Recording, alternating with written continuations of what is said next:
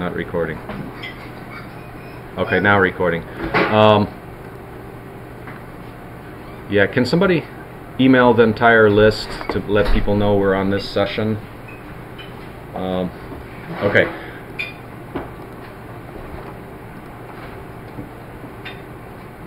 The siding comes, we got two types of siding. One was just the long strips, which are, what is that called? Lap siding, or not, whatever it's called, long strips of it. What's the name for that? It's not lap siding, it's called shiplap, or no. We got strips. We got also the 4x8 sheets.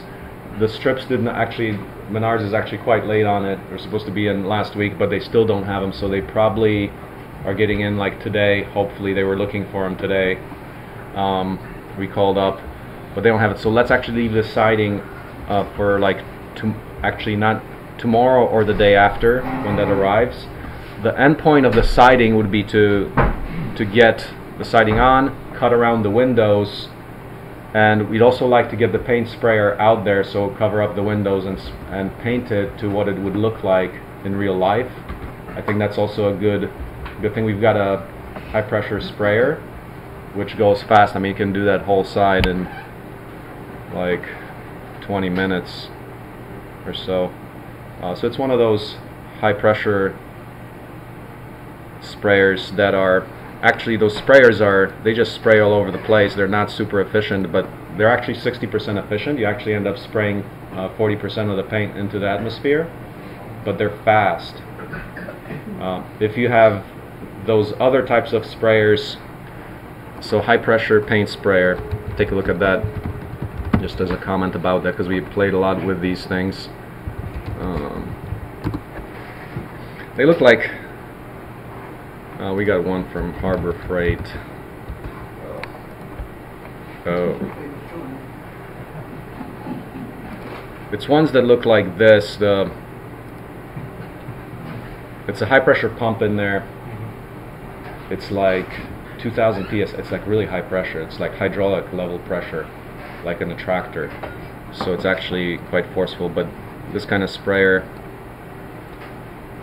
gets you very fast paint rate. Otherwise you've got these other things which are more efficient. They're probably like 80% efficient in terms of like you blow away, because it's finely atomized paint and it just goes into the atmosphere.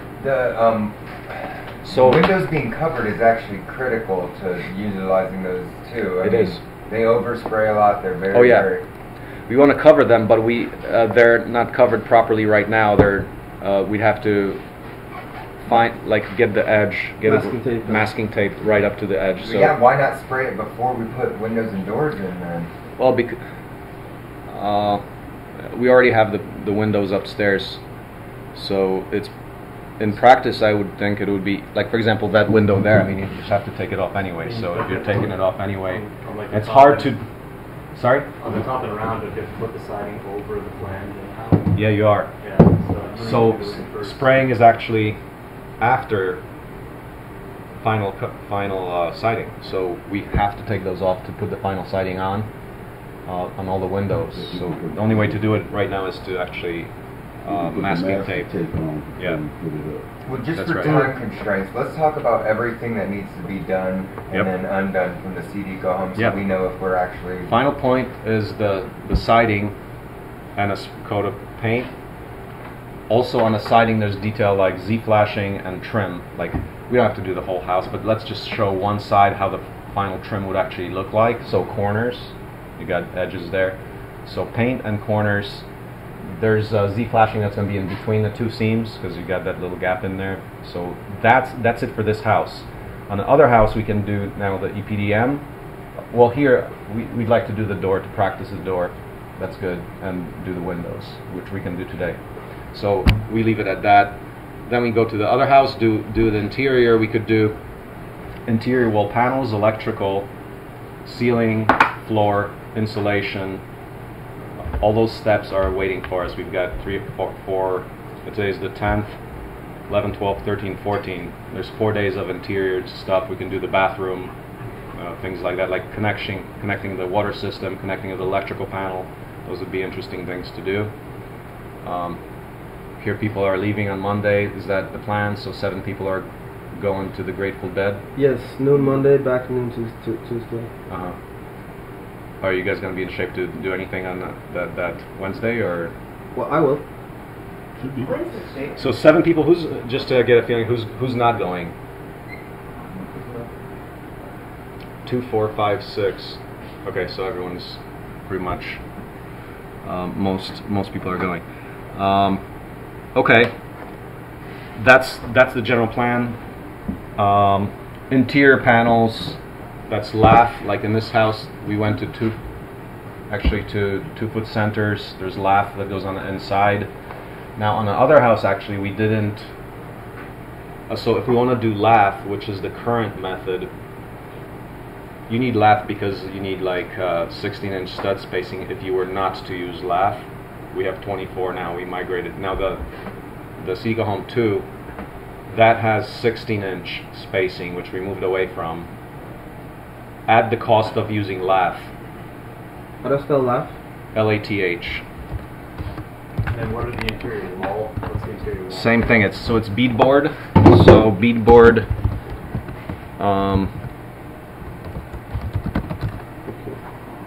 It's this kind of stuff. Looks kind of like that. It's specifically speaking in Menards. That's what we got. Well, it looks like that, but it's not colored. Let's see. It's not like 8-inch thick. 3/8. Okay. We got something like that. It's paintable bead wall panel. We got the plain, just wood color, so we actually painted it already in white, so it's this kind of material. So, all right. Well, how do we proceed? Quick thing I wanted to communicate about. So I know that we're a little bit on a time crunch, and we do get in the mode of lots of energy and speed and everything. And I was thinking about how to preserve that, but also ask for times when teaching moments can happen. I don't know, I'm only speaking for myself because I'm not sure where everybody else is at, but I'm like pretty slow and learning all these things for the first time. So I just want to ask that if it's something that needs to kind of keep on a roll, let me know, like, or just, you know, or maybe better, if there's a time where there can be a slow section where, hey, put in this row of screws and you can take as long as you want, you know, let me know, because I don't want to interfere with the flow of the work. But I also want to figure out when the good opportunities are for the learning. So I'm not really, I don't have a concrete thing I'm asking, I'm just kind of bringing up the difference in pace and just communicating that I'm aware of that and I don't want to get in anybody's way, and that I also want to learn. And if people have taken time to teach you, it's been great, so it's not a complaint either, it's just I think anyone who's on site is helping out. Like, no need in differentiating in how much time it takes. We're all here to learn collectively. Yeah, but as someone who is slower, it's scary to kind of participate because the flow is so fast. And I don't want to frustrate anybody, you know. So all I'm saying is I recognize that the flow is what it is, and I don't desire to interrupt it. I'm saying, please, if you notice a time where, like, hey, I wouldn't be frustrated to have a slow person do this, like, come invite me, you know, or just feel free to let me know if I'm slowing you down, also. Yeah. Have you felt that? Like, have you felt that you haven't done it enough? A little bit. Yeah. Yeah, but I mean that's partly on me. I mean, like, I can decide how I feel about my participation, you know. So, and I can ask for more if I feel shut out. I don't feel shut out. I just was noticing my hesitancy to participate sometimes, and that's why I'm talking about this. It's not, no one's doing anything wrong. Yeah. And like, it is a dynamic for, especially, you know, you have workshops with novices, or you know, there's a lot of, not all girls are novices, but many are, because just of how culture is. So that's another kind of factor in it. like for me personally, I've never built a house before, and when I get up there and I'm about to do something, I feel like I have 65% understood. Yeah. And the rest is just pure arrogance. So that's probably the only difference between you and me. Yeah, the concern for things does does slow me down quite a bit. So that's just a personality thing, and it's part of the whole equation. So there's tons of dead time out there too. Like I would say, just grab somebody and say, show me how to do this kind of stuff. The other part is that we don't have blueprints or like clear instructionals and everything. So like this time, if we stabilize this at this version, which I think we're pretty much there, and we can get that extra material where, oh, you could actually come out there with your CD Home Bible, and then you can say, okay, let me look at this, let me see what I want to do, and it's much more organized, plus quality control and stuff, and learning points.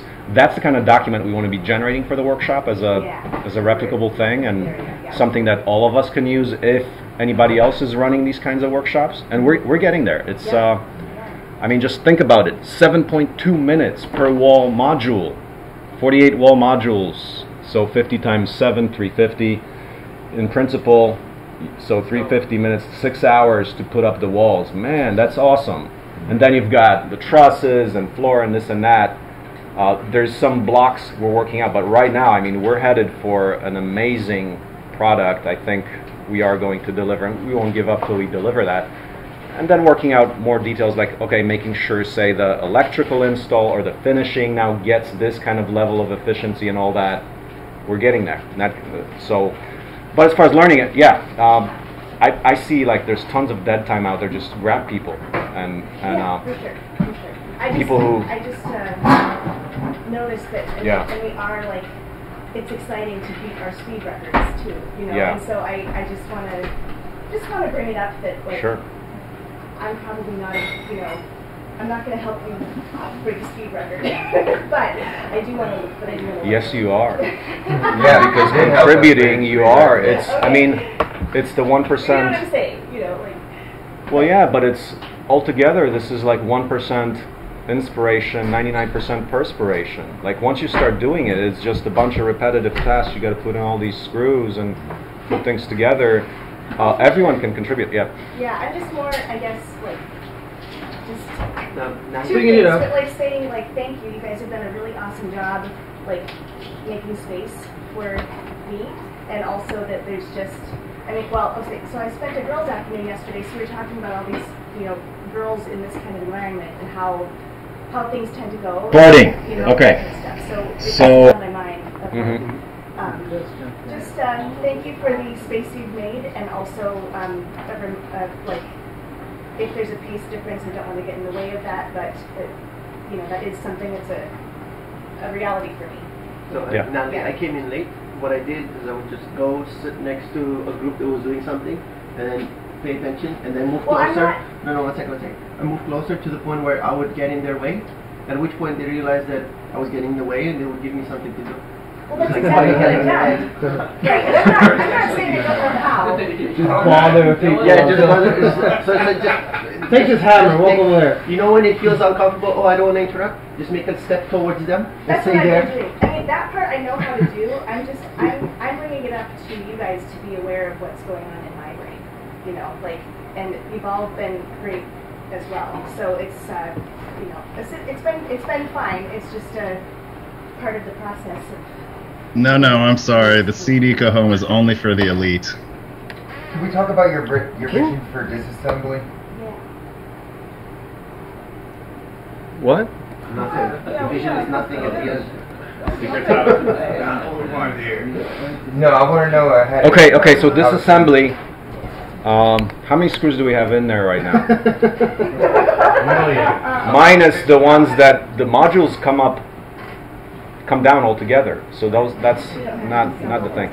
But in between each module, like say you've got rough count is like 100 pieces. Well, there's 48 modules, right? Each one has like 10 or 20 screws. 50 times 20, that's like 1,000. We probably are like about 2 buckets, which is like 4,000 screws into this project.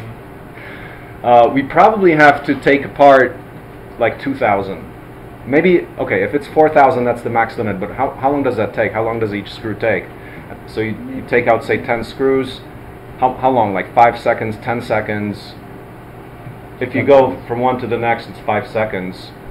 And they're like right there because you don't have to hold them and they're already there. So let's say like 5 or 10 seconds. Let's say that 10 seconds times 10 screws, it's like 100 seconds a minute.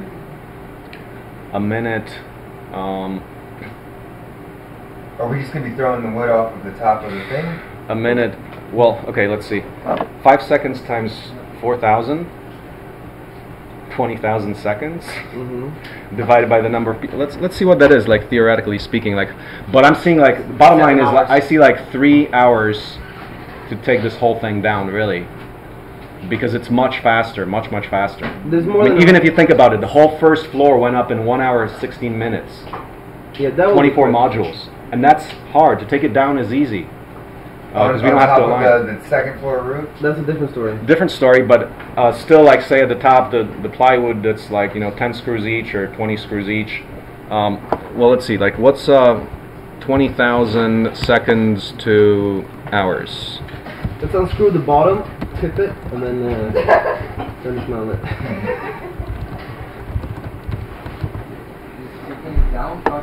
Man, even if we have to do. It's 6 hours for 20. That's for 4,000 screws. Yeah, I think we have like 2,000 screws and about 3 hours. It's a very rudimentary estimation. But that's with one person. Yeah. That's one person. Right now. We got 10 people. We should be done in an hour. Yeah. We're gonna put it up and then take it down and then put it back up. No, just take it down. Put it No, just take it down for the next workshop. But I think there needs to be a galvanized vision of like house wrap. Does that mean we need to have the staples all around that one house wrap, and it needs to be split so whenever you pull that module out, it's clean, right? Or do you just want them to wrap it every time, which might be a waste of resources? Those are just like some of the kind of... Yeah, like for the house wrap, we can rip it off. That's it. House wrap, when you pull on it, you pull right through the staple. It's staples. So I'm telling you, like, this is if one person was just screwing for 6 hours, you take out 20,000 screws if it takes you 5 seconds. 1, 2, 3. How will they be transported and organized? 5. That's enough for one screw. So 6 hours, we've got 10, 20 people, a dozen people. So yeah, it should actually be very quick, very quick. And then laying the modules in a pile, in a nice pile on pallets in a corner, like I would say the northeast corner of the concrete pad. So we're like right there. We're not like carrying this like way to some workshop. It's like we're taking it down and putting it right there in a nice pile, ready for the next workshop. We're going to cover that with the truss structure, the rebar truss structure that we'll build later. So yeah, that's the vision. Does that kind of make sense? It's going to be dangerous and slower than we think. Especially, how are we going to be transporting the wood from the top roof to the ground? There's a doorway, and so after we take off the carport, one of the 20-foot members, you slip it out at a certain point, it bends over. I think that's pretty easy. I think the hard part is fighting the gravity to get things up. But it's not. You can do that. You can do it. I think it'll be slower. I think for example, on the panels, I would say if you have two or like you bend it over, you slip it over at a certain point. Well, on the second floor there, your people on the bottom there, you're 9 feet. It's 9 feet to that panel. But if people on top can hold it to this point, you're like you're holding that panel. So you're going towards the edge, you're holding that panel, you go down like that. Already it's like 4 feet to the ground, and people can easily catch it on the ground floor, like 3 people there or 2 people. We need that carport installed until we get the second floor. Yeah. All modules down. Yeah, carport would make everything easier. Right, you can take those. Yeah, you can just slide it off the carport. If you need to, you can park. Which is a little lower. You can park the tractor on the north side of the carport to help lower those really heavy window modules. Mm-hmm. I'm worried about those. The window modules are crazy. I mean, when we disconnect wall modules that are connected to them, we're gonna have to rebrace to unscrew to just prepare for that's true. gravity. I mean, it's going to be a significant safety concern with some of the more heavier models. Yeah, we'll have one team on those 4 and like get it down to 15. No science. Yeah, So leave the everybody corners in start for thinking last. about it because it's going to be like the last kind of really, really laborious. And are we looking at starting that Monday? Sunday? This afternoon? Well, no. I mean, after Monday afternoon, yeah, thanks, man. 2 days from now, we'll have the siding on definitely and the team picture. So, last or next to last day. Yeah. But my experience is like fighting gravity, like to get it up that's a different story than getting it down. So it's gonna be fun. Can we use like ropes? You can do ropes. You can. Yeah, like you Slide. can put in a hook, for example, and put a rope on it if you want to. Yeah, I like that. So you can go like A little extra step, but you can. I mean, you can just. You got. instead of 6 feet down. Yeah, If you want to do it for the window modules, but the other ones. Yeah, no. I think it works well Just if you drop if you took two 2x12 to slide them down on, if that even works. Oh yeah! Oh yeah! Not with the window Ramp. modules, but Yeah, man. 20-foot pieces like that, you get a ramp. yeah, maybe we can space it so the windows Telling you, are it's not gonna outside be bad. of It's the gonna two. be fun. It's gonna be fun. If we space them, we can fit a window in between and won't get hurt on the way The down. ramp is. If you do a ramp of like 1, 2, 3, 4, or 5 2x12s, piece of cake, you just slide it down. Yeah, and the ratchet strap with the hook on. It's not gonna be bad. So, I'm all in. all right. So, let's get into. Okay, let's talk about doors. So the French door, which is a whole treat of how you install that, we documented that a bit. So let's see. I would say House Design Guide has this. House Design Guide for doors. Let's see, do we have anything under doors for here? And then I'll take a look at under build instructions here. I think we have information on let's see, electrical, bathroom, kitchen, soap plate, painting,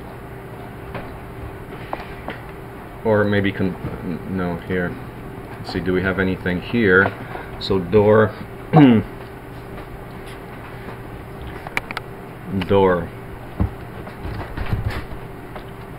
door and window detail. Ah, yes. So what we want to, so this is what we did. You can take a look at all these. This is actually in the House Design Guide. If you go into details and build techniques, door and window detail. Here's how you flash a window.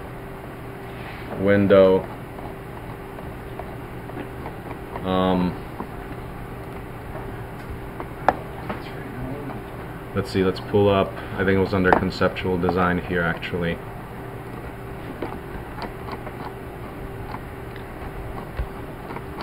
No. It's under module breakdown.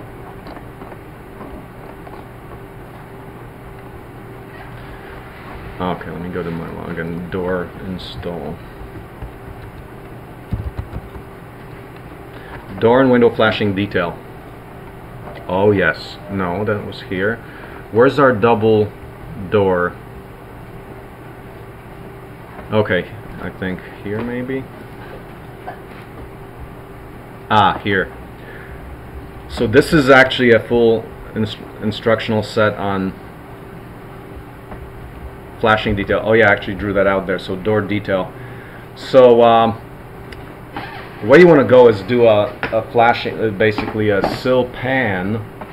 So at the bottom of the door is where you've got water possibly splashing up. So your door sill is a little bit off the ground level for one. But the critical part is this red part. It's the pan, and they talk about how to do that. We actually got this material, this flexible pan material that you just bend around the corners to conform to the door. But the thing is to get that little lip on the back, so if water does get in there, so you've got say water coming down from the atmosphere. If anything gets in there, it's blocked at the back trim behind the door. So that's the exterior.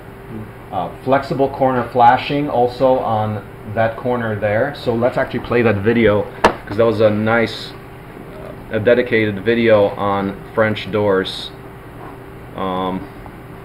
Is it on the wiki side? Yeah, it's. Yeah, this was from. The link is on the wiki page. Look at my log and look. Control F for door and window flashing detail. But here's the detail of the pan.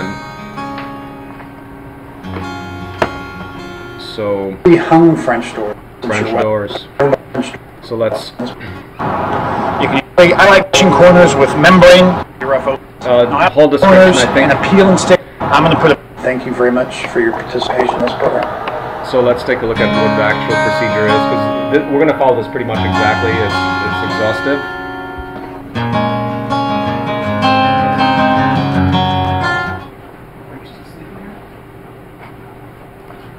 Hey everybody, we're going to talk about pan systems for just a minute. Now I believe that pan systems should go underneath all French doors. I don't care if it's first floor or second floor. If it's me, I'm going to put a pan system under all French doors. Now you have a decision to make. You can either use a metal pan, which is fine.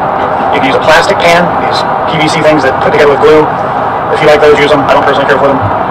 Or you can use a membrane pan. Now, frankly, I like membrane pans. First floor or second floor. If it's me, I'm going to put a pan system under all French doors. Now you have a decision to make. You can either use a metal pan, which is fine. You can use a plastic pan, these PVC things that put together with glue. If you like those, use them. I don't personally care for them. Or you can use a membrane pan. Now, frankly, I like membrane pans. That's where you use a flashing corner. There's different brands of flashing corners. You know, we can supply some. Top Industrial supplies them. You can get them from more than one outfit.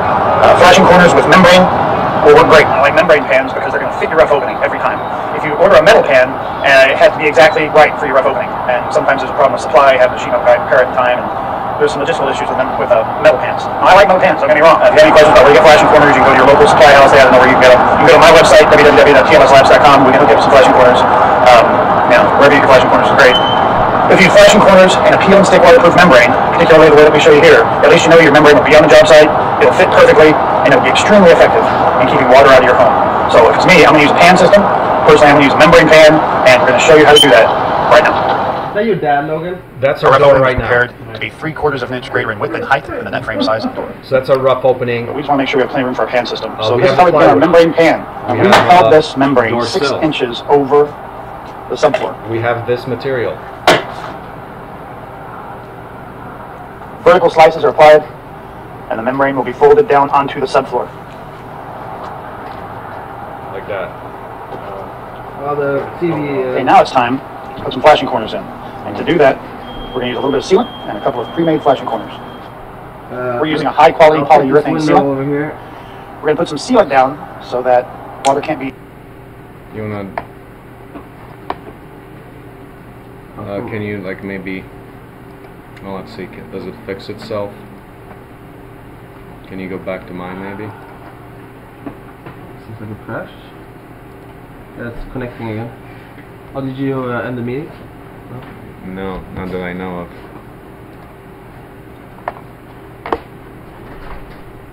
There we are, we're back. Yeah, works now.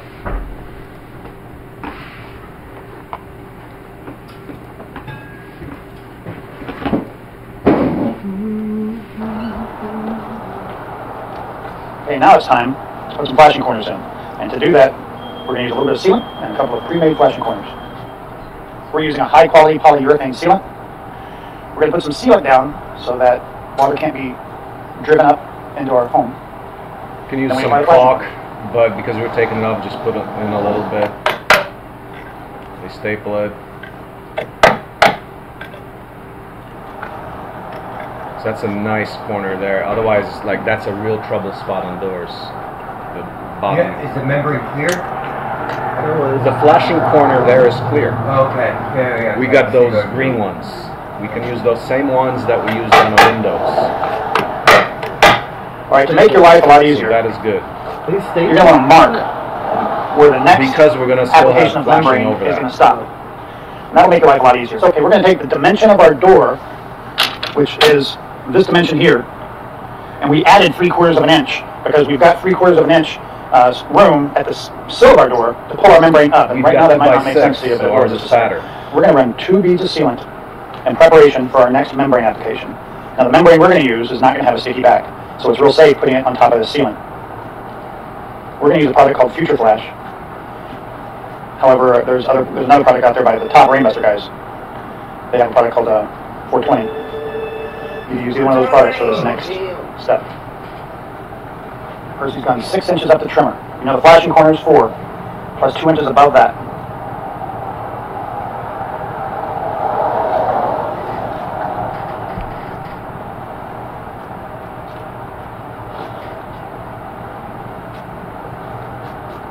All right, this is a product called Future Flash. It is not sticky on the back. It's got polyolefin coating on both sides of an SBS waterproof membrane, and you'll see why I like it right now. Go ahead. If you want to use a metal pan, use a metal pan. This membrane pan, though, should save you money, and it will fit the opening perfectly. So it's cheaper than metal, the metal pan. Cool. All right, once you properly fit this membrane material and created your pan, you're going to put a couple of slices in it so that you can fold down and away. These are very simple cuts, nothing fancy. And this will allow you to fold the membrane down.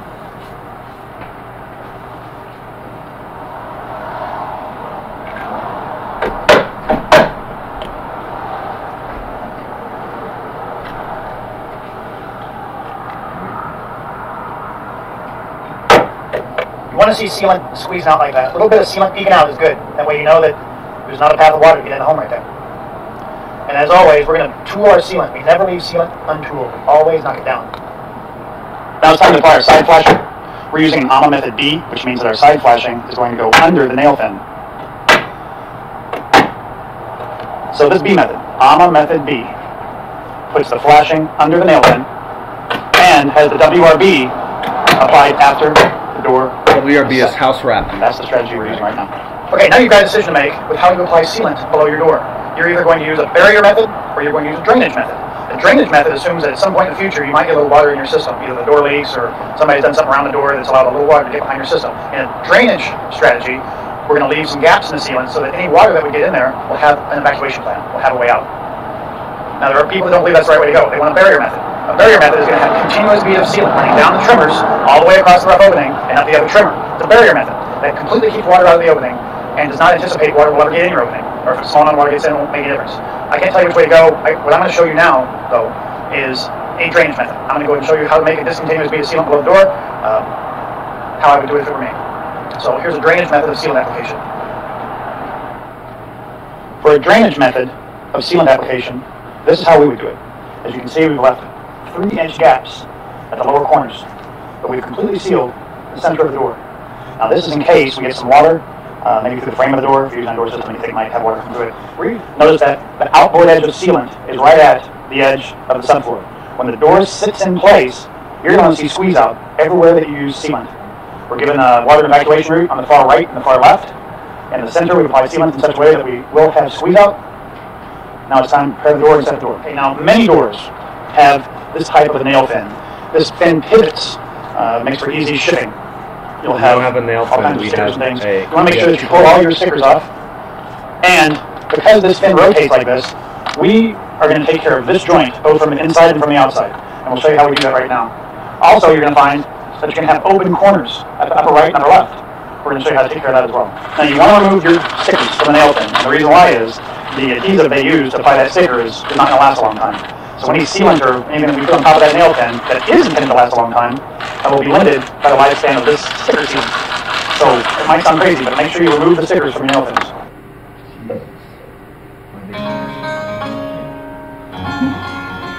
Yeah, and then how do you actually install the door? So we didn't get to the, oh yeah, so I guess at the end of this video here, we gotta go to the second video, which is sequel there.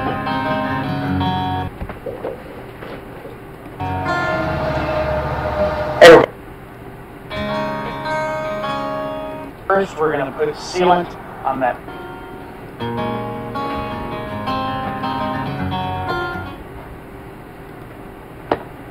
Now this is how we think sealant should be applied.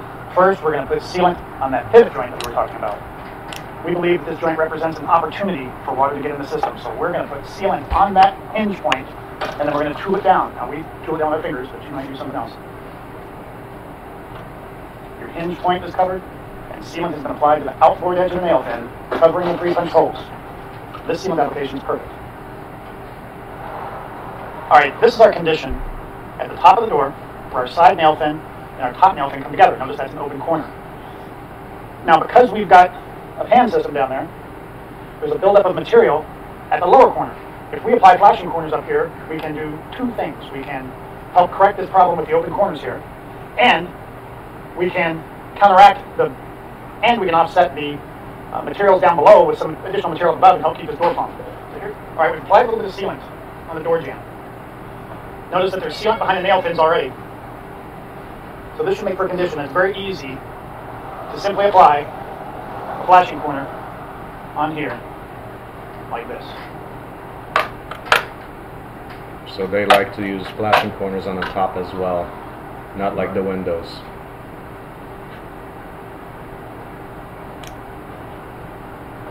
Okay, it's important to put the sill of the door in first, and then push the door into the rough opening. You're going to tilt it into the rough opening.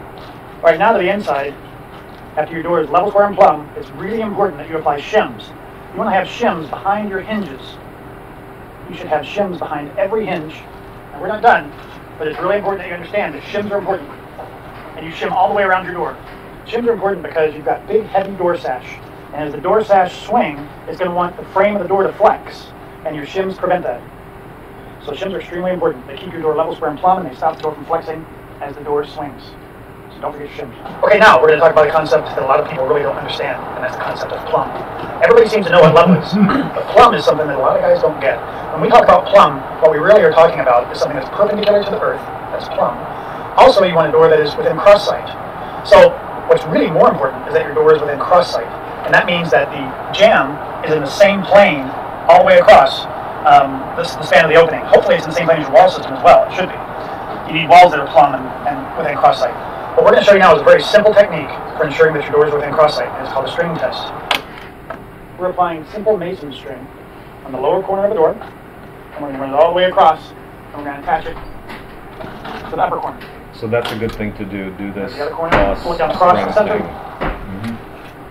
Okay, now then, we're holding the string on the lower corner of the door. That's in the same plane as the upper corners of the string that have been stapled to the door. You can use tape if you want. What you'll find is that in the center, where the string touches, they just touch. You should just gently touch in the center. You can see here. You can see here that the string gently touches in the center. Now then, let's flip the string around. And again, it should just gently touch in the center. So there's a very simple test. It's called the string test. It's an old trick in the book that a lot of old carpenters use, and I think it has a lot of good uses here.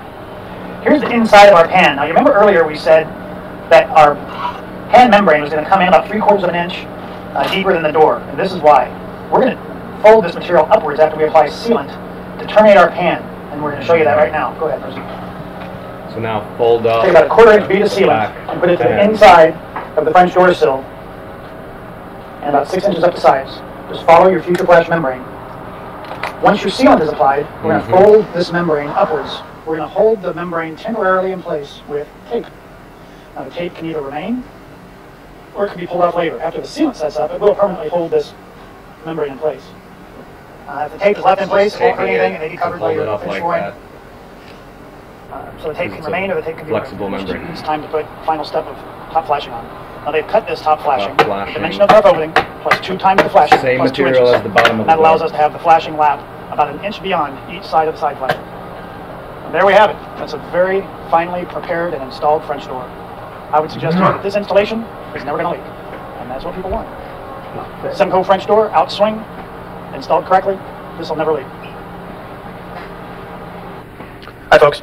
Here's a picture of a metal pan. We like metal pans. This metal pan is correctly fabricated. It has a 1-inch inside vertical lip. All the seams are soldered. This pan looks great. Just remember that metal pans are conductors of heat and cold. So in a cold climate, it may sweat. It may have some condensation, which can cause real problems with wood flooring.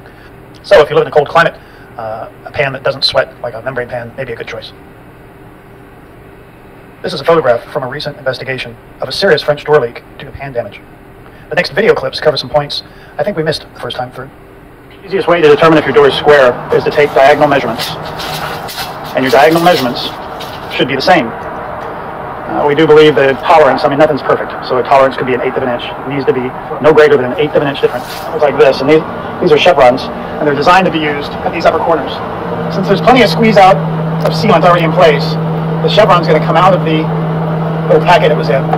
You're going to press it in place just like this. And it's always a good idea to use these. Now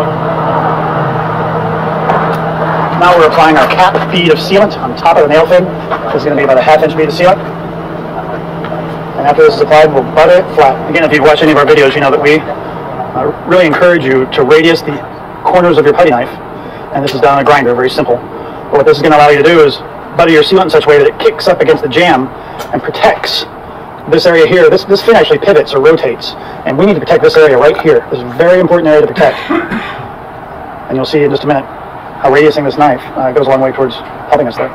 Radius putty knife kicks our sealant into that corner where our rotating nail fin is. Now remember, the reason we think this is so important is we are not going to apply another strip or course of membrane flashing on top of the nail fin. This sealant application eliminates the need for additional flashing materials on top of this nail fin. Guys, hey, I just watched the video that you just watched, and I have some notes of some issues I think we need to cover a little better. First, this video really is designed for experienced installers. If you're a beginner, you probably need a little more help than this video can offer. You know, this video assumes that you know how to use tools, safety equipment, levels, power tools. If you don't know how to use those things, you should take some more steps in your training. Next, fastening the doors into place. With the doors closed, you want to set your shims, and set your shims around the perimeter of the door after you've set a couple of shims in the center between your two door sash. That's a really helpful tip there, because what the shims in the center will do is it'll stop you from over shimming at the sides and binding your doors together. Everybody does that. They don't put shims in the center. They center. So we have a door that has I think a strip in the middle. So we don't have a. So that's a French door there. So we don't have a separation in the center, so this point does not apply to us here. Yeah. They're already fixed to each other, the French doors. There is no, well, they're fixed to the outside frame. There is no dividing strip in the middle. I think that's what he's talking about here. You just put shims around the perimeter, and then the doors don't operate very well. So if you put a couple of shims in the center, and then shim around the perimeter, your doors will operate real nice. What you want to do is you want to pre-drill through your side jam, so that you can apply 3-inch screws through your side jam and through shims. The pre-drilling is important because it'll make the screws go through a lot easier, and it'll make a much cleaner look to it. You should also counterseat those screws. How are we fixing that door frame into the rough opening? So you got shims behind the frame and 3-inch screws. Pre-drill, so it's neat. We can use the 3-inch deck screws, the construction screws. Maybe add a plug on top of it later. But with the doors closed, you want to set your shims, apply your screws around the perimeter, and then you're going to open your doors, make sure that the doors open and close, check and recheck level, square, and plumb, and then you're going to apply your 3-inch screws through the hinges. There will be 1 screw per hinge, and apply your screws through your hinges into the framing. And that'll fasten your door into place really well. You're going to want to recheck and check level, square, and plumb multiple times. And then why do it with the door closed? Why fix your door to the frame with the door closed, not open? It prevents it from skewing itself. Yeah, if you're closed, you can't skew the door. And once you're sure your door is level, square, and plumb, then you're going to push your screws through the nail fin of the door. Right. Set your screws through the nail fin, 9 to 18 inches on center, and then put your cavity of sealant on top of that. Metal pans. So we don't have a nail fin, so most of that strength comes from screwing in through the frame. What we do have is trim on outside of the door, but I don't think that's structural, meant to be used for attachment, because the final siding actually goes next to it, and you caulk it up there, but it's not meant. Nail fin here. Any type of membrane or fin on the outside between the gap in the door and the. Caulk it up. Okay. Caulk that up. So right what you had here was the black material. What's the equivalent of the nail fin there, which you set screws through, is basically trim on the outside. So just push that against the black material with the caulk behind, like on top of the black material, like they showed. And then the siding will actually go right next to it. We'll caulk it up again. So it's quite a bit here. About, if you want to use a metal pan, that's great. We like metal pans. But make sure that the inside lip is positioned in such a way that the door will sit inside of that inside lip. When the door tilts into place, you don't want to crush that inside lip. And what's the challenge of a metal pan? You need to make it perfectly shaped. Fit. I like the fit part because there's going to be 1,000 different French doors, so every metal pan is going to have to be custom. Where you're going to get that custom jobs, that tends to be more expensive, so the flexible pan is definitely a good idea. And that's really important. So not only does the pan have to fit side to side, but it has to fit the depth of your door. And it has, you want that inside lip to be about 1/8 of an inch inside the sill of the door. Any more than that, and your flooring contractor is going to flatten it to put the carpet tack strip down and get the tile in. Any less than that, and you're liable to crush it when the door sits in place. So if you want to use a metal pan, that's great. Make sure your inside lip is positioned correctly. And that's it. If you have any questions, you can call us anytime, 800-310-7673. Thank you very much for your support. Here's a couple of photographs I thought you might find interesting. These are of expensive copper pans that were damaged when the door was set on top of the inside vertical lip and crushed. And this photograph in particular shows a serious leak. Also remember that metal pans conduct temperature, and in a cold climate, it can create condensation and damage wood flooring. Keep it in mind.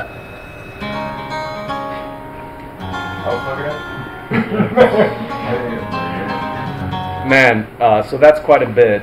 I'm thinking we should do it on a real house. Yeah. What's the disadvantage of that?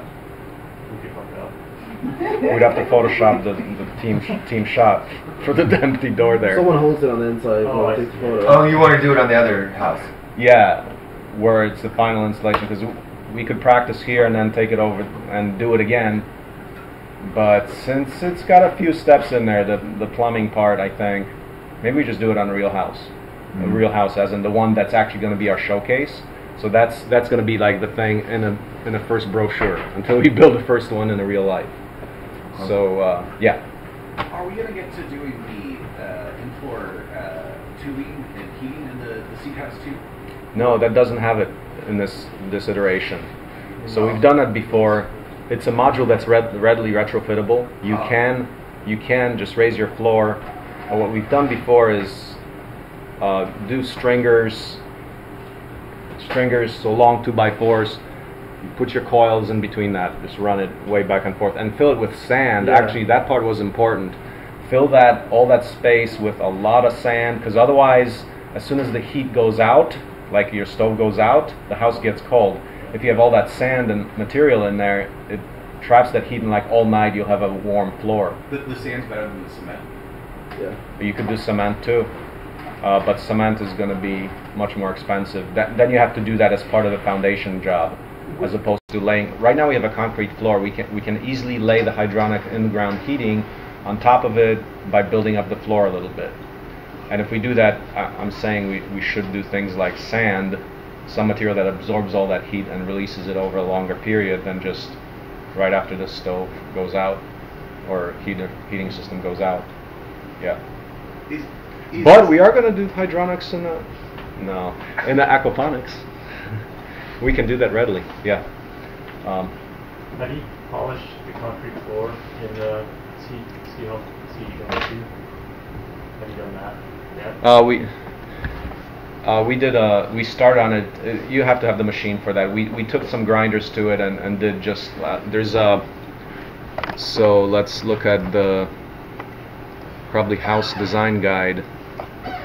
How do you do that? Yeah, I think I understand the basics. There's like 5. How you do the corners. How you do the corners? Yeah. Before the walls are up, I would say. Okay.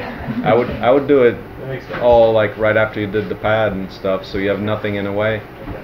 But let's see. Do we have polished? No, we don't have it. Do we? I thought you had Well, but polished concrete. Let's do that. there's like 5 grits of polishing pads that you need to go through. You could do as simple as a car buffer. We can actually do that. We've got all the pads, and I mean this is the final product, but that's what you do. You got to go through a series of consecutively finer grits, starting with like so first of all, this is a diamond grinder. If you have uneven concrete, this grinds it very easily. We've got that, but that's like if you have rough spots. But after that, you go through a bunch of grits. So I guess that's the wheel we got. We got this thing, 9-inch diamond cup grinding wheel. As far as I got this. But let's see, what do we get for the actual polishing pads? So there's pretty much a lot of detail here. They use a machine that looks like this, so it looks like the kind of like what we use.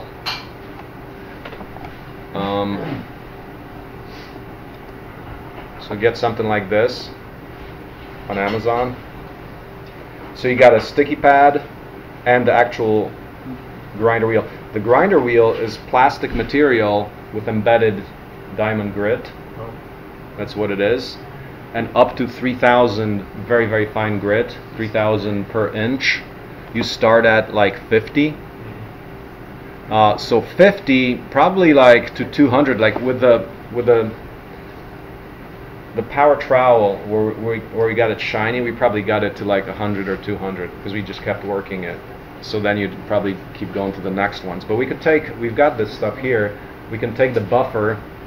So what's a buffer look like? You can do a hand buffer. How do you do that? A car polisher kind of a thing works on that. What do you want to call it? One of these. The thing is, the thing you want to pay attention to is the speed. These things allow you to change the speed from. It's not like a grinder, which is 3,000 RPM. This is slow. It's like maybe 300 to 1,000, 500. Because otherwise, like your grinding thing will just fly apart. It's a slower process.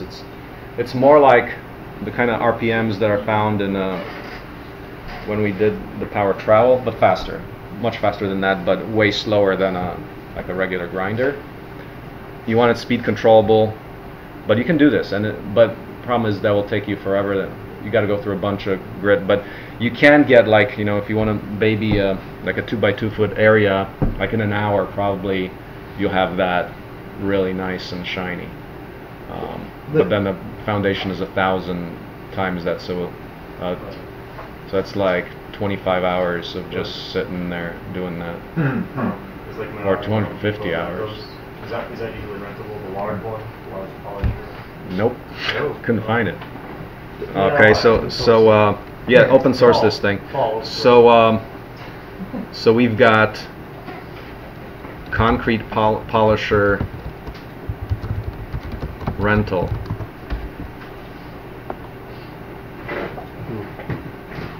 And concrete grinders rental.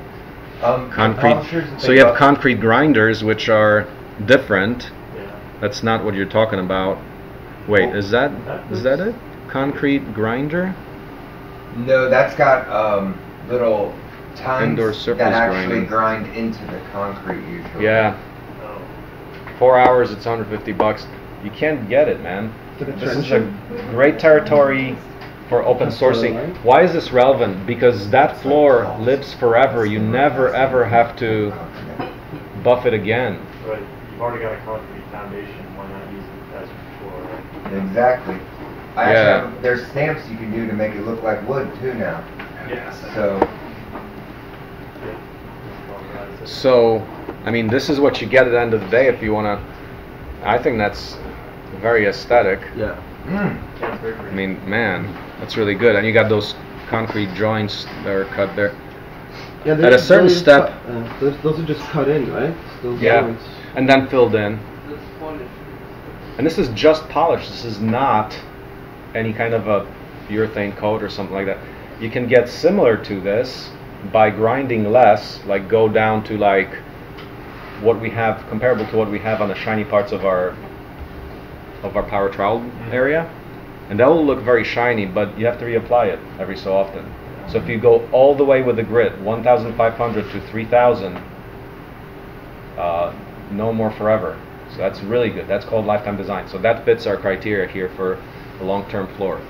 How do you do the corners here? Well, those are little grinded pieces all the way. Yeah, well, the machines they have those wheels go like right up to the edge, but you'll miss a little bit there. So the only way you could completely get the corners is like by hand, like with one of the hand ones, or do it before the walls are up.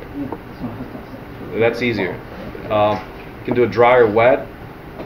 The dry route kicks up a lot of dust. The wet is messy. It's like it's all mess all over the place. Dry route, no walls. I prefer that. No cleanup. It goes into there. If there's a wet, like if it's got a wet grind, then there's a slurry. Yeah. What are the advantages of wet sexual reproduction concrete polishing? Sexual reproduction.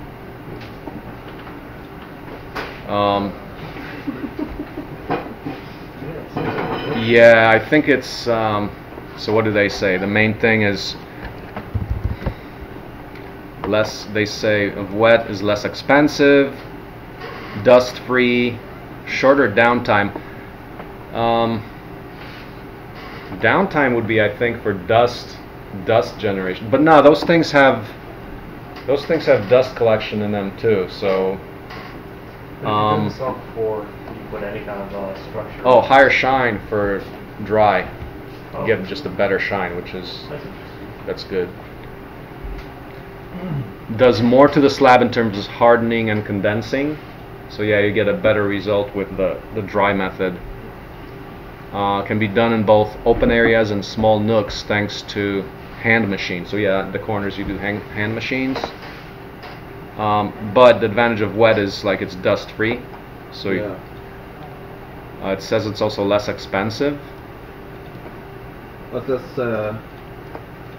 wears out the disadvantages of wet. Can't achieve some of the high gloss. Can't use hand machines, so limited to large open access areas only. I wonder if you could do get to your 1500 grit with the wet method, so you can clean it up and then do the final with dry. Yeah, possibly. But yeah.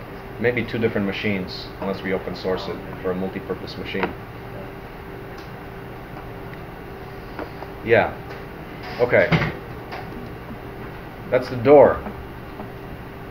So yeah, quite extensive detail on the door. So what do we want to do today? Maybe we can focus on the door. We can do on a house here itself. It's installing the windows and the second layer of house wrap. If we want to do that, let's do the second layer of house wrap. How do we do that? I would suggest going to the roof. I thought about this. Like, how do you do it? Either scaffolding or off the roof. I would suggest cut the thing into 4 pieces, one for each side. Hang it off the roof with a long bar across the top so you can just nail the bar in. You see that? Put not necessarily a 2x4, but like lath strip. Staple that. So lath is 1x2s. Say they're 10 feet. Those ladders should suffice to just run the ladder around. You can. But you're going up and down it quite a bit of times. I work out.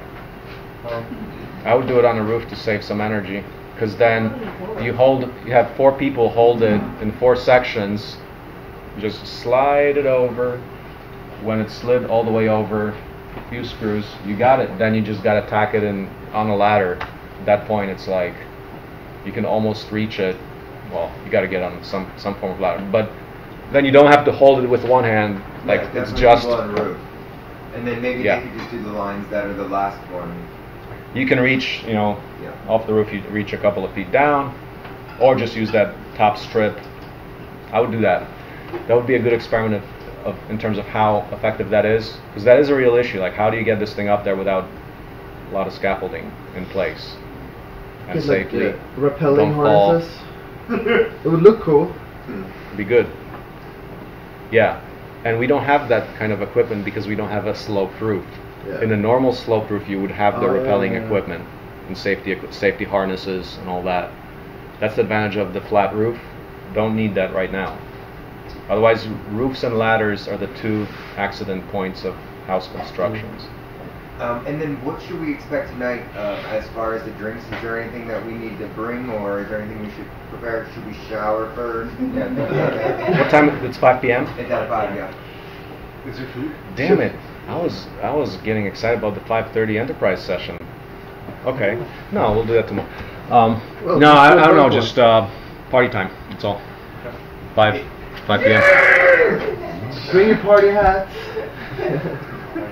Is there any food? I think there's Whatever y'all are bringing. No, I don't know. Did Katrina say something about food? No. Just drinks, which that's the important one. Fill yourself how you fill No, but she yourself. mentioned going by. She doesn't drive, so she mentioned taking someone and going by Dundee's Yeah, does and she the want dollar Paul store. 1, 2, or 3? What? Oh, she's taking Paul 1. Paul 1. I think He's Paul like 1 a already. heel, Paul Paul 3. 1 already. Who's Paul 2? He's the Who the demoted. fuck is Paul 3? He's the demoted Paul. Yeah, we don't have a Paul 2 anymore. You threatened to No, we demote. got a 3. I know we do. You threatened to demote Is Paul he? 1. He's the PAWL. The Paul. Paul, yeah. Paul from Paul, Poland. Yeah. Yeah. Okay. All right, but okay. So that's house wrap. So house wrap and windows. Show us snacks. People into that. Who wants to do windows? Who wants to learn how to put in a window? Yeah, I mean, we got 2 windows on the first floor, easy working height, flashing corners. I'll rewatch the video one more time, and then Yeah, with Natalie, if you want to, Natalie, and then we can pop them in. Yeah, and no flashing, no corners on top, and no flashing at the bottom, right? yeah. So let's do a quick diagram just like we did yesterday. So duplicate the slide. So let's say window summary. So we've done windows a few times here. So window install summary. Share this doc to be live editable by anybody.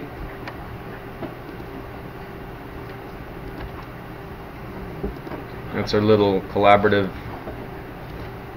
design exercise.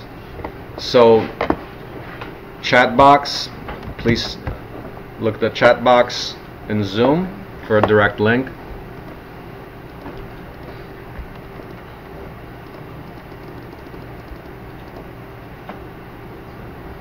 Alright, window install summary. We use these flashing corners. Yes, indeed. You can. Oops. Where do you get them? Menards or Home Depot. So, okay, let's leave that thing.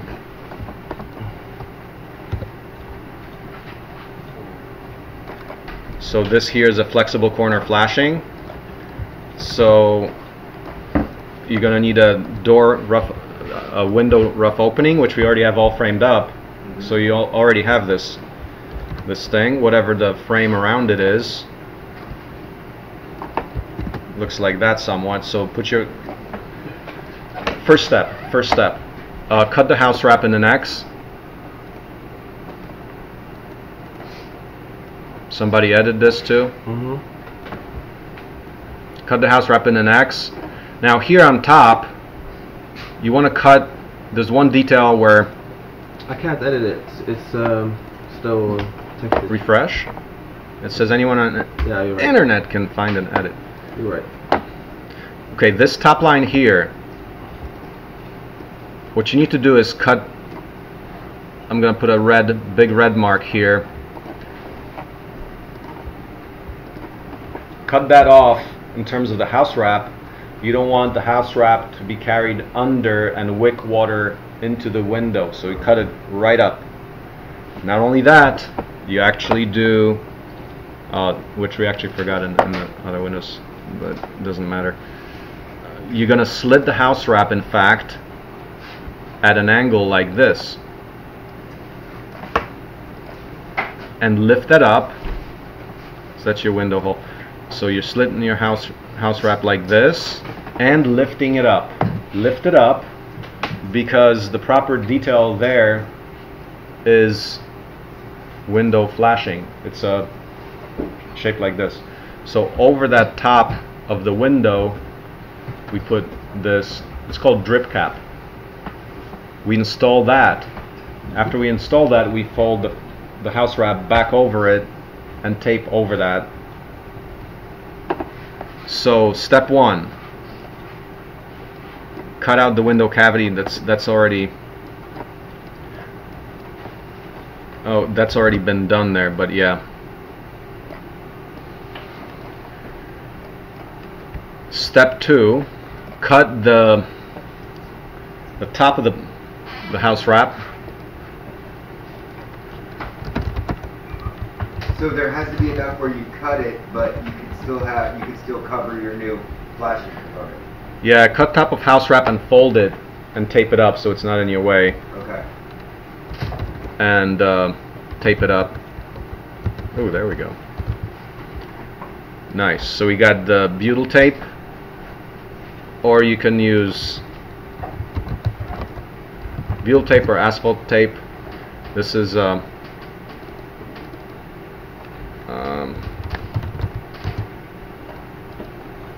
this kind of stuff. It's like the stuff's a little cheaper.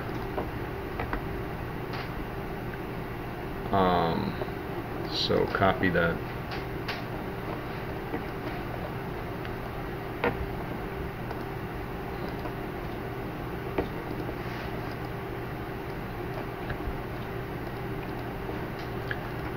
What's the purpose of these things? These things are self-sealing.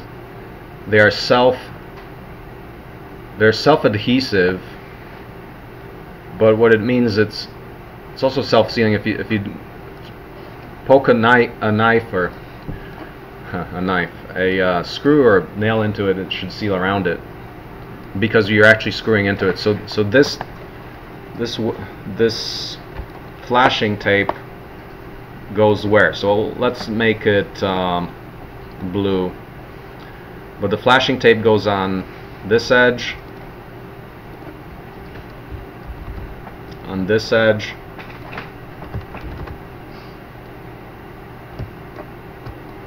on the bottom edge.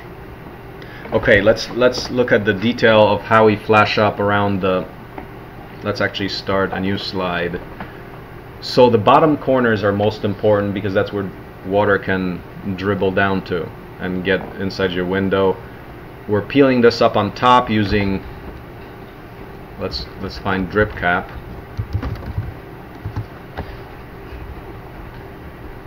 It's drip cap Menards to show you the exact thing we have.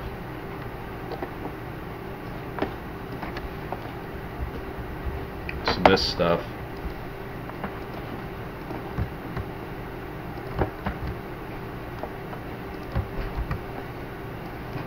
So this little drip cap, I'm gonna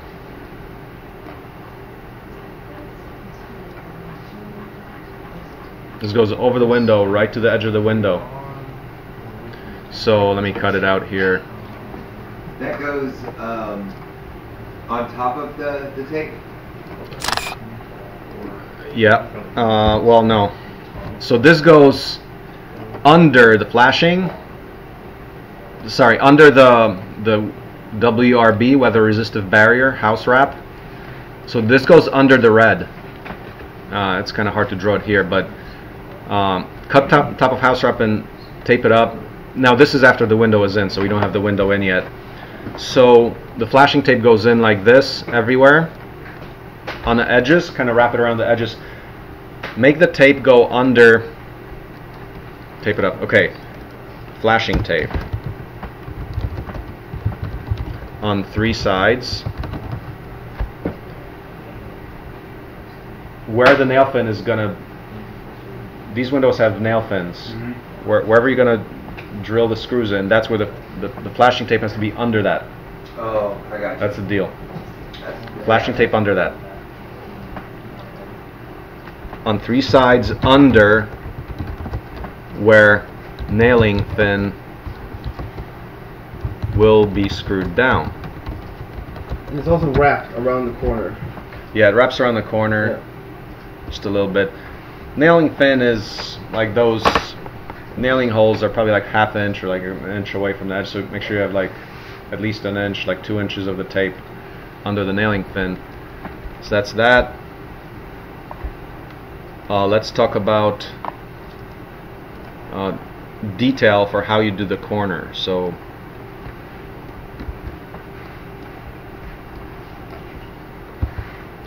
if you've got the corner, how do you tape it up? What's most important? Water goes in, so you've got, let's see,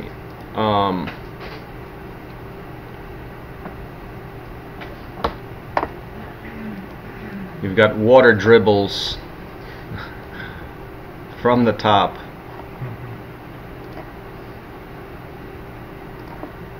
So you got your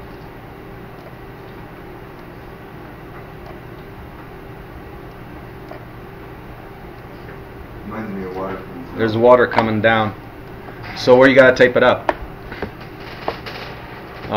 This is your flashing tape. So what's the most important seam here? So this seam would be, talk about where water comes in. This is your tape. Tape it up like that first. That's strip 1. So you prevent this water from getting under there. You don't have to worry about this one, the one in red here. That one is inside the window frame, so you don't have to worry about that so much. So don't worry about that. Okay, second, this is about 8 inches long or so, about 8 inches.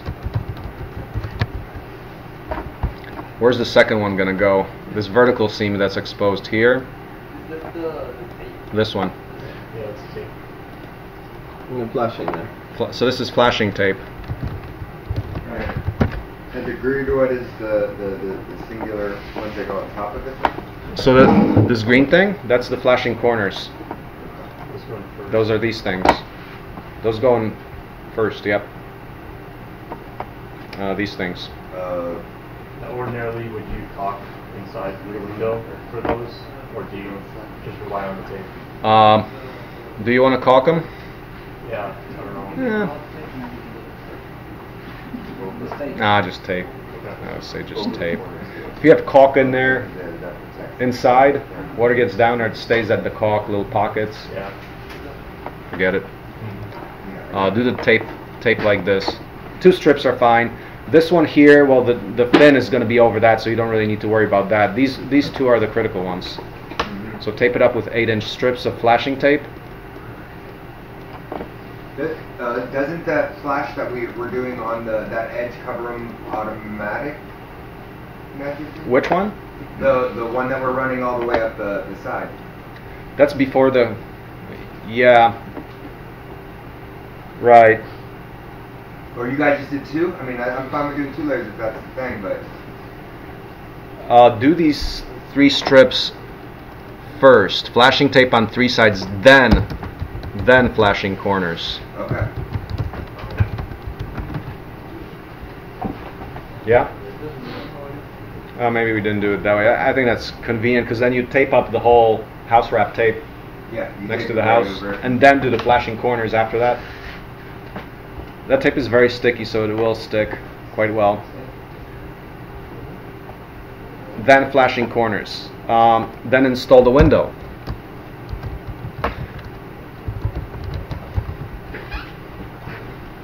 If we're doing this for real, you would caulk under the nailing fin, but only on 3 sides. Install window. Do not fix the bottom side with caulk or screws. You want water to leave. If any water gets in there, have an exit. So the bottom, don't screw in the bottom. Screw in the tops and the top and sides all the way, every hole in the nailing fin. So do not fix the bottom So just remember that point, you want water to leak out. Then you fold back, then you put in your drip cap, install drip cap. So this is, so let's put a link to that. What I do in these documents is I put a blue boundary about it to show that it's hyperlinked. That's a very convenient thing. Then you can go right to it and you can go to Menards from it. So that serves like a visual bill of materials. It's a very useful thing for clear development here. So yeah, then you put this on. That's the drip cap. So install drip cap. Does Fold. drip cap usually come with the window, or is it? No, separate? that's separate. That's a separate thing right here. Doesn't come with the window. Window just comes by itself. So this is drip cap.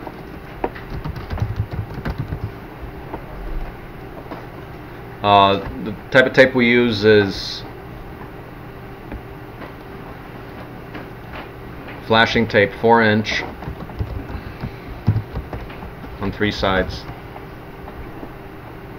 Install drip cap, fold weather resistive barrier or fold house wrap over the drip cap. Fold it back over that. Because it's still hanging up, you taped it up so it doesn't get in the way. So you don't put the window in and you forgot, oh, the house wrap is underneath it. So tape it up. Fold the house wrap back over the drip cap. Tape up that like perfectly above the drip cap, or right above the window. Yeah. The drip cap will go like right above. There's the window. It'll be that weather and barrier. the house wrap above those two. Yeah. Yep. Does it not need to flap onto the drip cap so it provides a barrier, but so there's nothing you Yes. can get behind?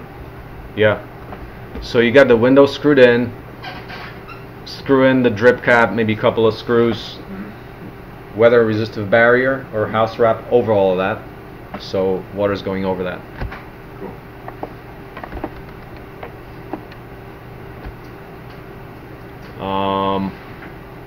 What else? Actually, when we fold this thing up here, I don't know, do we want the tape up there too on this top edge? It's protected by the drip cap and all the details that are after. I think we're okay without it there, because we're going to tape this up as the next step. Tape up the house wrap and drip cap. Yeah, I thought the drip cap only exists so you don't have to tape. Yeah, we'll tape over it. Tape over it. Tape up the house wrap with drip cap. I think you do want it, like when they show it, let's see. I mean, you definitely want to tape up these corners here, which are slits. Yeah, for sure. That you want to do. Do you want it at the top? I think a lot of people do show it at the top, like for example, window opening detail. Oh yeah, like look at this guy probably. You can see him. So they have this flexible stuff. We're using these. You also have this kind of flex wrap. You can do the. What makes a builder successful is not how many homes a year they build or even how much money they make. What makes a builder successful in large part is how much money they get to keep. And that's basically determined by how well they control their callback costs. Now, building science experts like myself have noticed an alarming number of construction defects related to water and moisture problems. And the majority of those are around windows and doors. The lack of flashing is the big cause. One of the most common construction defects that I see is illustrated in this picture. What you can see, if water were running down this wall, it would run right in between the gap between the nail fin and the sheathing at the window head. Now, oftentimes, builder will just caulk this joint, but the reason why that's not acceptable is, one, it's probably in violation of the manufacturer's window installation instructions, and two, caulking joints typically don't last for the long haul. For example, if you look at this picture, you can see what happens to the nail fin between We the have a nail sheathing fin. and where the nail fin would here, where a caulking joint would be. It's all warped and it's deflected, and so eventually that would pull away from the caulking, creating a window leak. Another common defect I see is reverse flashing at the window head. For example, here you can see that the secondary moisture barrier comes down over the top of the nail fin of the window, and then a piece of peel and stick flashing is stuck to the building wrap. That really doesn't provide a great deal of value. How that should have been flashed is that the peel and stick flashing should have been stuck to the nail fin, go up underneath the secondary moisture barrier, and stuck to the sheathing. And then with the secondary moisture barrier down over the top of the flashing in the nail fin. Another common defect I see is at the silver window. Here's where we can see that the sill so they flashing fold it down and then they put a thing of tape on top of the I think they, yeah, you do the tape after, yeah, like right there the guy showed. I see is it's stuck to the sheathing. I think right there you put it down. So this is the house wrap that we folded back down. There's an angular cut. Secondary moisture barrier. And then he's got some tape going on there. Yeah. So yeah, Okay. yeah. Do that. What else did they show? Of the flashing in the nail fin. Another common defect I see is at the sill. So I mean, what did they Here's show? where we Do you get get the this nail fin. point here? Another common defect.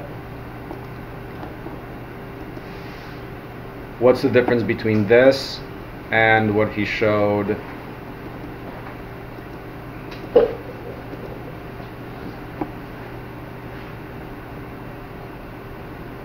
There's not much difference, but I think they're pointing to the fact that you've got this thing hanging up, so I'm not sure what they're showing, but this is the proper way.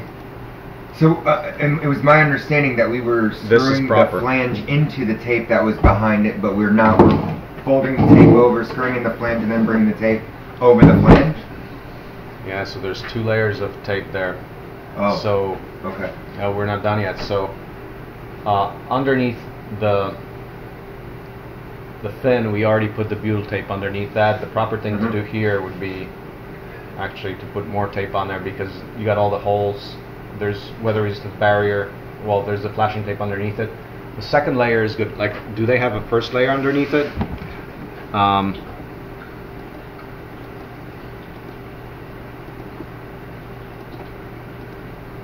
not sure what they're showing there, but here, after the nail fin, this is good to go over the nail fin. That is good. I'm wondering whether we should eliminate the one that's before that, where we're going into the wood itself. It doesn't hurt to have the bottom, the one underneath, to double it up. It might be overkill in this instance. It might be overkill.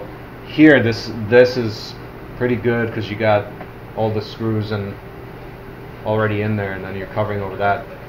And let's finish this video. Then with the secondary moisture barrier down over so the top. Yeah, tape it up at the top. What happens there, what you want to pay attention to is that this one is over that one. Not this tape is not above this one, because then water.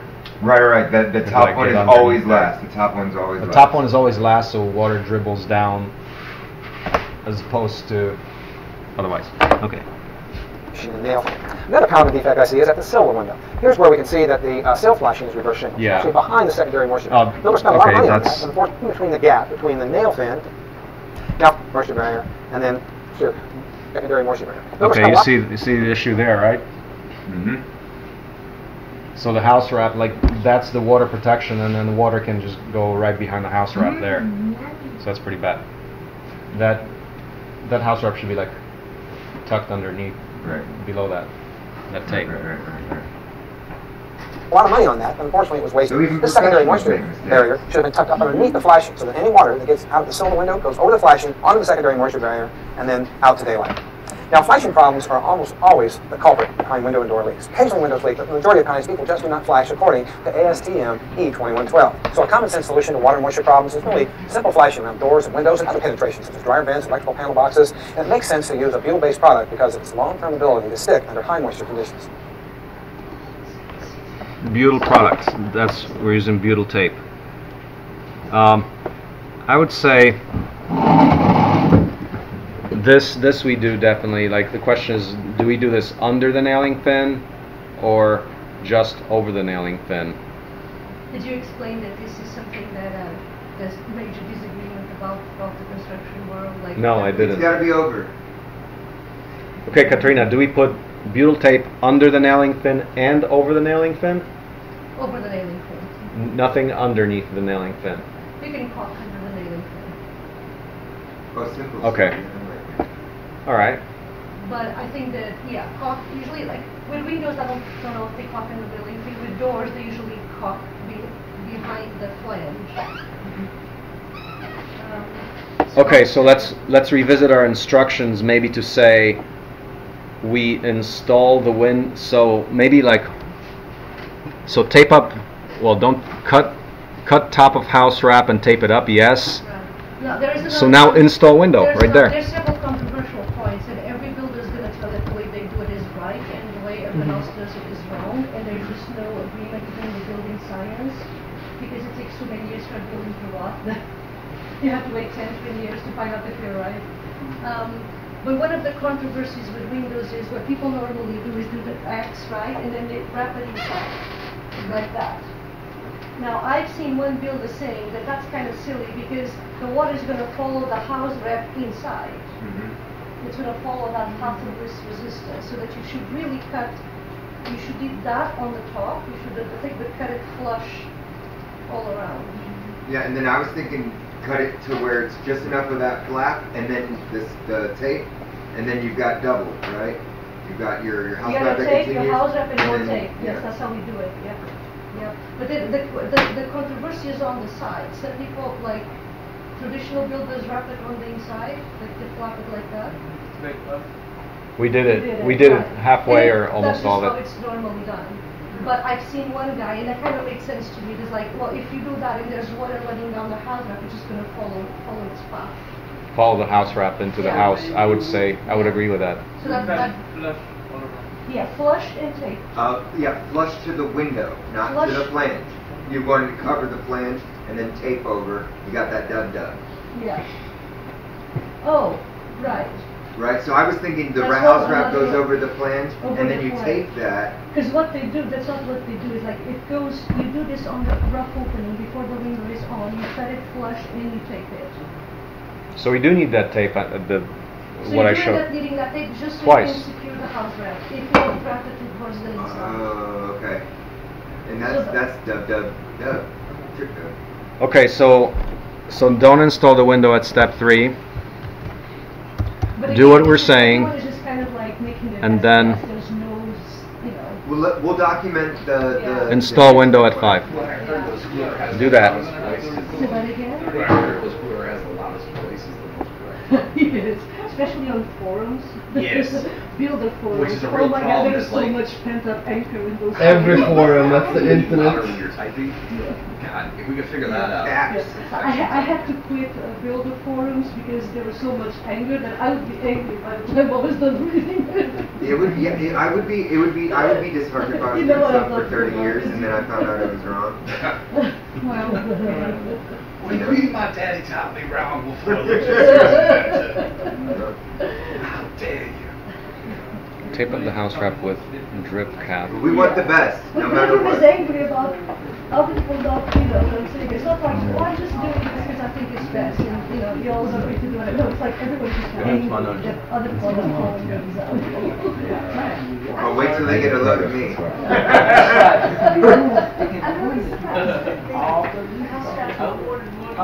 That seems not energy efficient.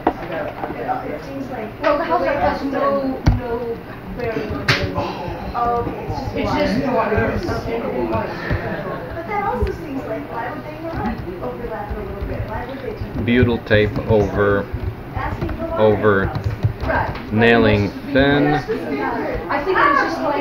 think it's just that a lot of us do not get enough training in physics to really understand what we're doing. Okay, listen to this. So at the end we're gonna do the butyl tape over the nailing thin, except at the bottom, because you want water to drip out. Right. And then So- the top one is always applied last. Except at bottom. Yes. Well, Top tape always applied last. That's it. I think so just so you guys, one way of thinking about this is the Z flashing and the butyl tape and the house wrap are all part of a system called the weather resistant barrier, and its function is to keep your house dry because it's made of wood and it's been a lot. Right. one way to think about that in general, because you're going to have to make lots of choices. Some of them are standard, some are not standard, so you're going to have to know, is that you always have to think about in terms of shingles. Whatever is on top has to be like that, so the water can drain. Shingles. If you have something like that, there's water getting into your house. So that's what you're saying about the tape. The tape at the top is always the last one, so it goes on top of the other ones. So you always have that shingle effect. Yeah. Jeff was telling me about this friend of his who bought a house built by an artist. He took an artistic approach to building. He had all of his roof sheeting like this. No. So basically, like you have the top sheet, right, of metal, and then another one like that, and another one like that. So basically it rained inside the house like the whole time. Water collecting walls. Yeah. How dare you say he was wrong? I'm not saying he's wrong. I think he meant for this to happen. You don't even appreciate artists anymore. I just said the guy who bought the house did like that. Oh, yeah.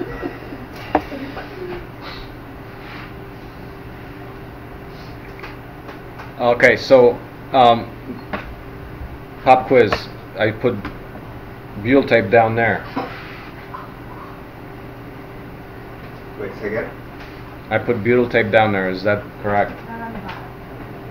Yeah, but on the bottom for the weather-resistive barrier, the first one that just does the house wrap. So this is the underlayer. This is the first. Okay, so we're going to make the distinction. Prior to installation of window, yes. And post installation of window. Prior, we're going to take one down. Post, we're not. Yes. Okay. At the bottom, you're saying, or yeah, over? at the bottom. Just the bottom. The bottom silk plate before the window is slid in. Yeah, of course. Self-sealing flashing tape or no? Yeah. Yes. The difference is that when you say just the self-sealing flashing tape, it could be made Before window install. Butyl is a better material, but the asphalt works fine. But you cannot use asphalt anywhere near EPDM. It breaks down. And I think that they don't want it near fiber cement products either. I'm not 100% sure about that. And I actually called the manufacturer and I said, okay, what if I have butyl here and then OSB and then the EPDM? He said, like, it will still travel. It will still make it to the EPDM. Somehow, it will still break down the EPDM if it's not in direct contact. That was his theory. I don't know if he was just thinking for that or... Better safe than sorry. You know, so I worked for the company.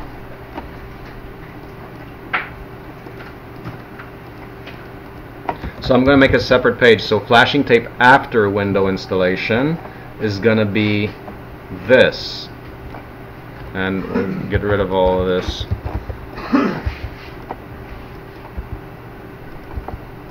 So this goes at the end after the window is in. So actually let's paste our window in.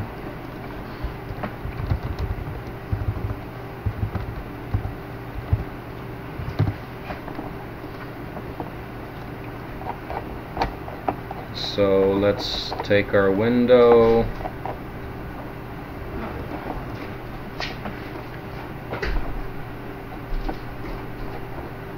Let's just take that one. So after the window is in, you do this. Let's cut it out a little bit.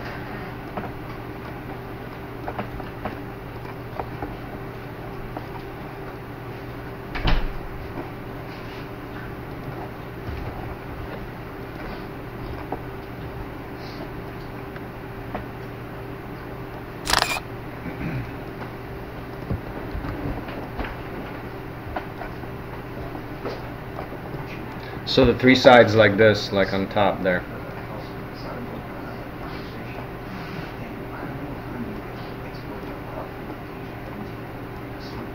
Does that make sense? No.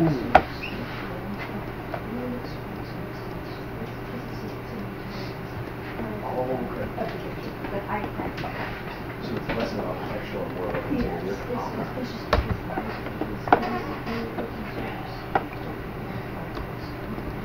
This is what I said. You're ready to back to the protocols. Right.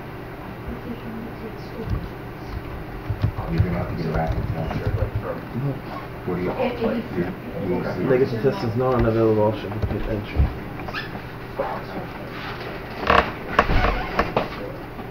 Yeah, so I can't take that video and use it. It seems like compatible.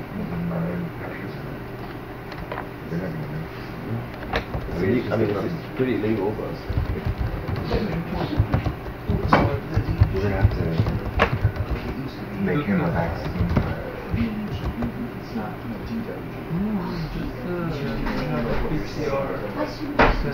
no, not for the No, pit. they won't let you do. They won't let you go into the pit with the test. I mean, it might not be every ticket venue. But like, so like 2 years ago, they found like this organ. Ecology is actually like the open appliance. Yeah, look at Hollywood amphitheaters specifically, because I know that they have a lot of country shows and stuff out here. That would be a lot more difficult to facilitate. But a lot of those things are dictated by the band and not by the venue. Yo, Hollywood casinos amphitheaters due to COVID-19 policy doesn't start until October 4th. But the Jonas Brothers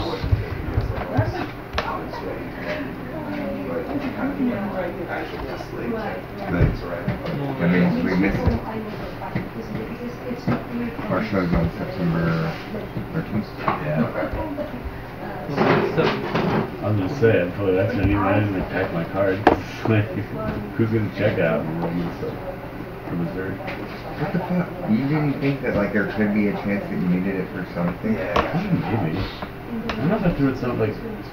Because I think we're gonna have to still. I probably have it around. I'll check. I may have thrown it there. Yeah, I don't know how they expect anybody to keep those things. It's like paper. Yeah, and they're too big to fit in the wallet. I know, I'm not my It's passport. like, he couldn't have made that like an inch shorter and bigger dimensions. So you just screw people up.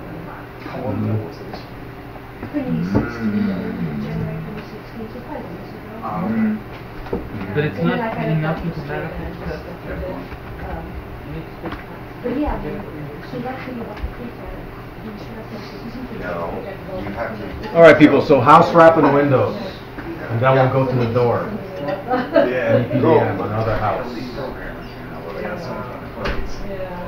House wrap and windows. Okay. And take off the protective OSB off the top windows as well. Yep. Yeah. So when we do the top, the windows, we lay it on, and then we use our hand, we play along the border of the windows. Do they have these? Then they call it. So what? Like how do we use the house wrap? Yeah, you don't want to break it all. It'll be alright. We're not like gonna run against the database. Like, they don't do that here. That's a European thing. US. I mean, they'll check We're the gonna go. paper. I don't want to get arrested and deported and miss the show. The window house wrap will go over the new house wrap. We'll keep you from being deported. That's the. Well, the house wrap that we're doing right now is going to go over existing windows, which already have some house wrap, so we can do a rough cutout. No, I thought they'll see if I actually packed my way too far. I don't know if they did. Yeah. Not Not gonna be. On the second floor?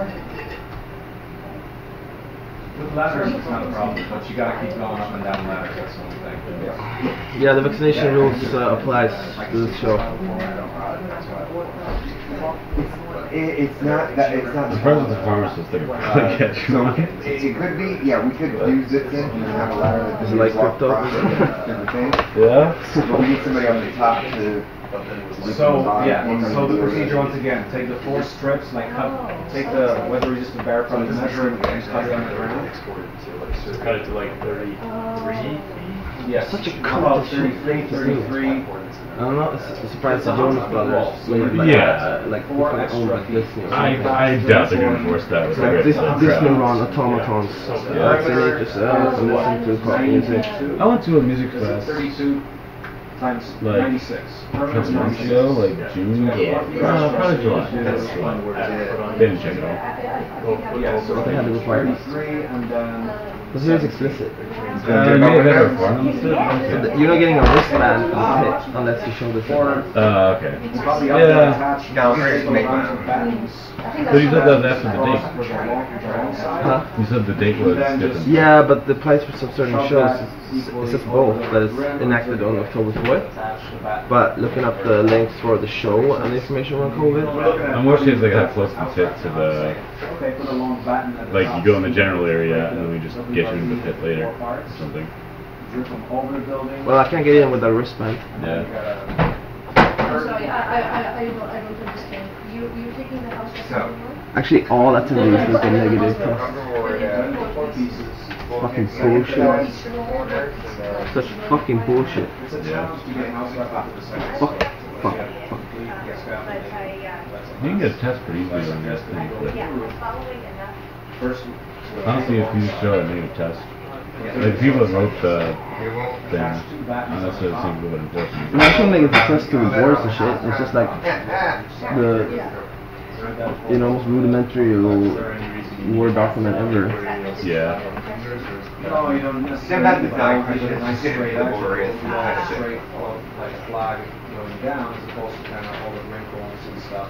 But if you're thinking about cutting it in 4 strips, and then just doing one side at a time, that works pretty well. And then have something If the GA ticket holder does not have documentation, they will be providing an alternate viewing location. Okay, but here's the deal though, for the back, like, when you staple it in, I think they're going to do like a little bit longer, so it wraps. Fuckers, these They're going to do fucking 33 feet, so you got half inch morons. nice right side to wrap them around, and then connection that. So, partnership. Well, you're fitting it on 4 pieces for each wall. Crucial. That's the part I didn't understand. Why you there's didn't 4 that. rolls, these 4 rolls, just parts. It's easier to drink it. Water. Breaking it over as I mean, the vaccine cards aren't really super difficult to save, but it's a piece of paper. Yeah? Yeah. Is there any QR codes and no databases? No, I mean there's a database of like pharmacists check it. Like they're not gonna like they'll have a database. Now, you have to make sure that the pieces are alive at least 2 feet. FDA. Right now we have 1 for the mobile How many windows are there 2? Because that's a very serious crime in school. Yeah, it's not. I mean like. So hopefully we'll get to do the windows, and then You can guess it. It's basically listed on the like faking your identity. There's just tons of paper, and there's a date. I lost mine during vaccines. So my friend who works at a pharmacy just like looked up my numbers in the database and like wrote down a single card for me. But like no one checks the database. Like you have to have like access to a pharmacy computer to check the database. It's not like we're doing that with Grade 11. I don't know. I doubt it. But that specific card, like, does a specific paper to it, or like? It's just like card stock. I mean, we can find them like it's very similar for you too. Also, like, I'll try to leave. Then I'll try to leave the second window. Honestly, If you're still not available, at least say, hey, here's what it is. I have nothing to Right, do. right, yeah. And it should be on those are the folders. like, you know. So I guess that what we did with this one, like, we took it off the yeah. folded, and we unfolded it. You can see his life. I found that I often in TV chairs. Okay. And then you take some Yes, so does that. Let's see if we can We get open source vaccine cards. Cutting it up there, or do we? Those motherfuckers. Do you have proof of it from Sweden? Proof of what? Your vaccine in Sweden? Or I never checked. Okay. I don't need it. I don't need it. I walked around Stockholm without washing my hands, Yeah, drinking yeah. beers, doing whatever I want for 2 years. Yeah. Yeah. Come tell me I need a fucking jab. Like, no. Right. So we can use another piece. Okay, we need to you've got more hot dogs. Can you get one foot? That's what I was more concerned about the horizontal. There's no overlap there. There, yeah. I really don't think they're that strict. I mean, like, in other countries are far more strict than European countries. Here, if they want to convince like rural America to go to a concert. Dude, that means there's going to be so much room in that pit. Well, that's my impression. Also, That means that they're not going to be able to comply with those standards. I doubt that anyone's gonna actually like you really think people would be like in line holding up their card and it's very reasonable. Maybe they don't, because like reading up on crossing borders and stuff, it's this and next to rule. And when you go to the airport, it's just like, oh, no one. You know, it's a different story when you get there. Yeah, that's what I'm saying. Yeah, but we need to prepare for the worst. You know, just in case. You know, even if we have to buy like a little vaccine card or something. Yeah. Make Is everyone else vaccinated? Because otherwise you need a negative test. They said there's only like 3 I have a picture of my grandmother of my like receipt bill. Ticket holder does not have documentation will be provided alternative viewing Goes location. on the right, and 3 is Friday's payday. Proof of COVID-19 vaccination. Not the they don't say card. Okay. Just be like, hey, I'm from a place that has universal healthcare. Of course I have it. I can maybe call my dad and be like, hey, do you have a card? Like, it looks Swedish. They can't check it. They're like, exactly. Yeah, I mean, that's probably the when you're dealing with a human to human and they're under pressure, especially if someone in a line or something, more than likely they'll be just like. So if my dad can take a photo of his whatever, 'cause he's traveling, like, and then a nice Photoshop with my first name. Absolutely, absolutely. Yeah. I got this fucking Dead and Company bandana on. I'm like, bro, I'm thinking 5 Yeah. And then I'll be behind you like the rowdy American, like, let's fucking hurry up, I'm fucking nervous, you're driving me crazy. And that's what really makes me nervous. The only Anthony's with the back of the line, they're trying to get through. We're first gonna do the house run. I don't know if I have anything less than you guys have. Why are you holding up that little fucking screen? I'm trying to party. Yeah. Alright, I feel absolutely terrible. I'm just gonna go lay it down. It's only 6 inches already. We're fine. That's how I was yesterday. Yeah. I was just like, I just needed a nap. Yeah, well, yeah, it's a short day, right? So until 5-ish, and then,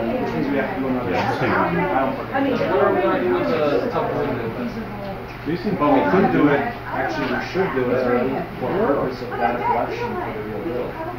So I would actually suggest we do this to those strips. Shingle. Okay. And also, We think we can lower that with that approach. Let's have one that there's 2 people and then worry about the strip at the top. It's not, I mean, especially for the right. Right, I think that's going to be so. And for us, Maybe we should try it. First do the house. Because I do like the idea of. Yeah, okay. so we can definitely do that. Now, then in that case, we would need plates. I don't have enough for the big group. And then we cut the windows, second floor. Maybe even do like. And then, first floor is already done. Just gonna plug the. You know what I'm saying? Okay, so you said just slice around nicely the area. The new plan is. Yeah, I agree. But I have got full caps. I'm sorry.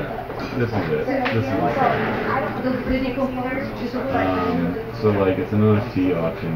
Oh, okay, so you were gonna have a brilliant 1 part foot is overhang on the other one? you never get your money back if like you have a little bit. Okay, yeah, that's great. And it ends whenever I say it. The idea is that like people can like rent it for a short period of time by having a winning bid. I like How do people earn money?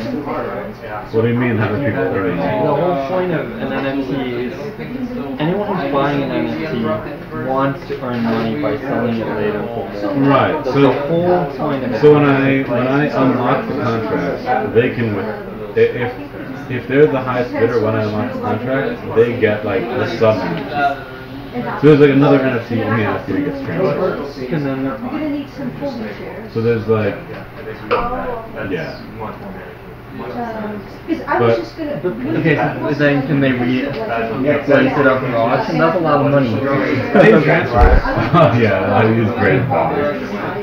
What if you did like, what if you made it fast, like speed NFT, so like NFT sells in like 1 minute, and then people can bid on it? I feel like there needs to be some way for people who buy the NFT to make money, because oh no, but they will. Like they can sell it. Like they can withdraw it from the contract as long as they're the winning bid when I use the auction.